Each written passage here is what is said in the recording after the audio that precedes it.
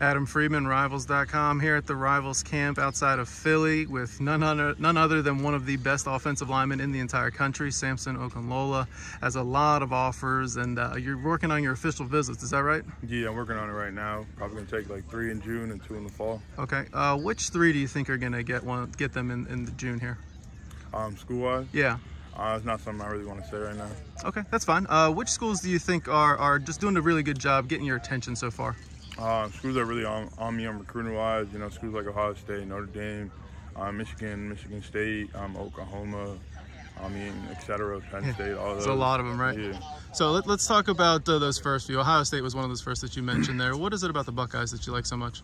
I met with Coach Fry. You know, he just came in, new addition, and I already was talking to Ryan Day and all of that. You know, they got a real family thing coming down there, and they've always been a pretty good program. Mm-hmm. How about Notre Dame? You mentioned them as well. Notre Dame, you know, I always mess with Friedman. You know, Friedman's a really cool dude. In Heinz fan, also, like, he knows his stuff. You know, he's been in the game for a while, so really developed people. They've just picked up a couple of big offensive line commits here pretty recently. Is that something that's caught your eye at all? Yeah, for sure. You know, they're believing in the process.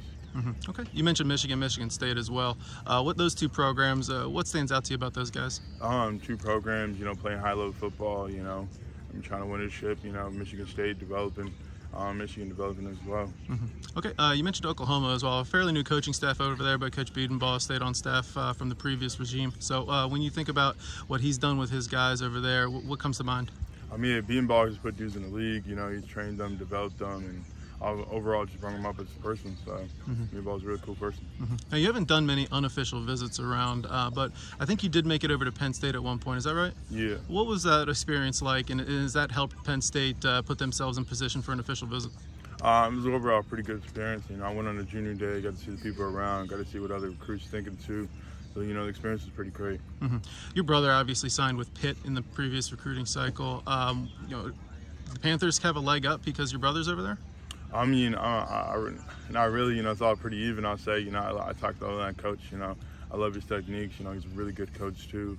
I mean, it really doesn't matter if my brother's there or not. You know, I'm just looking for the best school for me. Okay, very good. Are you gonna maybe take some unofficial visits before these official visits start? Maybe. It really depends. Okay. Any particular coach over there you feel like has done just a really good job creating a really good relationship with you, or somebody you feel just more close with, I guess? It's not really something I'm trying to answer. All right, really keeping your cards close to the vest. Samson Okunlola, thanks so much for your time. Looking forward to seeing how you do today. All right, for sure.